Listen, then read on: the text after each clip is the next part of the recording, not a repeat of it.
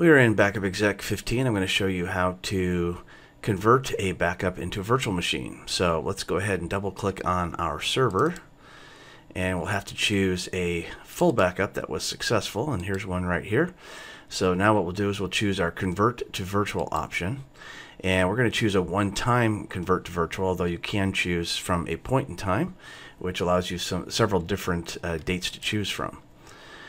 Alright, so let's go ahead and click on the edit button, and we have to set up a few things. One is run now. We're going to leave that there. If we want, we can check the box to notify when it's complete. And here's our conversion settings. So by default here it says VMware. Well, we want to choose Hyper-V, and from here we can choose the Hyper-V server name and the destination path. Overwrite if the virtual machine already exists.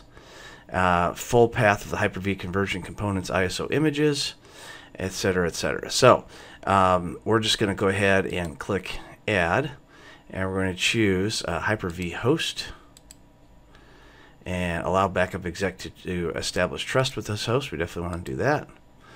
And then we can put in the IP address of this particular host.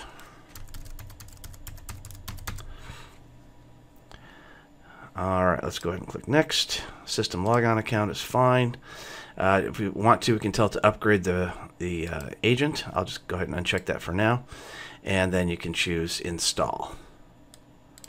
So once the restore is complete, then you'll be able to just wander over to your Hyper-V or VMware server and load that ISO up and get it going.